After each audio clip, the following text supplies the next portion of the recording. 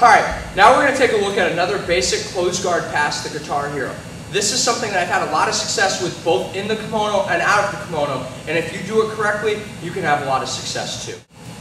Alright, Marty caught me in his closed guard and it's time to pass. We're going to go with that standard grip, finger in the middle, palm to the solar plexus, and I'm going to get that good gangster lean.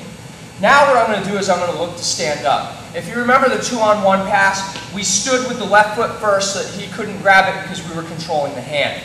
But for this pass, I'm going to step with my right foot, and there's a zone in here that we want to step. If you step too close, you're going to get in trouble. If you step too far away, you're going to get in trouble. There's like that little Goldilocks middle ground that we need. And the only way that you can really find it is by repping it out, because your legs are a different distance than mine. All I can tell you is that when you turn that knee in and you drive it into his stomach, it should put a lot of pressure on the hips. So again, I'm here, I start to put a little bit of pressure on his chest, and I'm going to hit the hip slam. Boom! Now when I go to step, you notice I'm not all the way in and I'm not too far out. I know, because I've done this pass a lot, that I'm at about 90 degrees with my foot, and I do about 6-7 inches between his hip and my heel. Okay? Now, what I'm going to do, instead of taking the pressure off of him, I'm going to make sure to keep his hip bent and his chest with pressure. The way that Marty will defend this is by straightening out his hips, so it's important that I keep good pressure down with my hand. All right? From here, I'm going to start to stand, but notice, you'll see it from another angle in a second, I'm going to stagger my legs. I don't want him to be able to grab both ankles. When I start to stand, I'm going to start to put pressure in.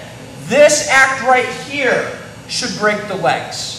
Now, I've got good domination of this leg, I've got good control, I have to clear that. I don't want to see you turn away, I don't want to see you turn in. If I turn in, I take that pressure off of his hip and his knee. So what I'm going to do is I'm going to hit the Guitar Hero. I'm going to pretend that I'm on stage, I'm really famous, and I'm going to drive forward with my pelvis at the same time as I strum my guitar. I let go of the hip, boom, I drive my pelvis forward, and then I'm going to ride that leg down into side control. Alright, I'm in close guard.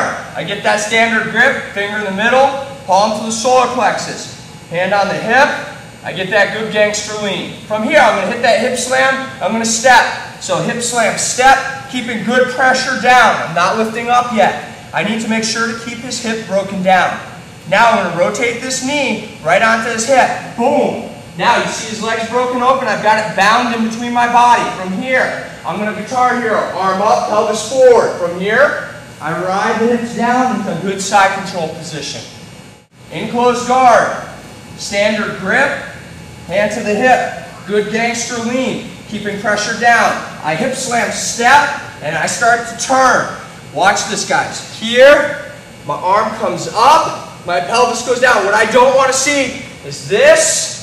I don't want to see you turning away. You should keep that pressure with the pelvis the whole time. Boom! It should pop off all the way down. Side control.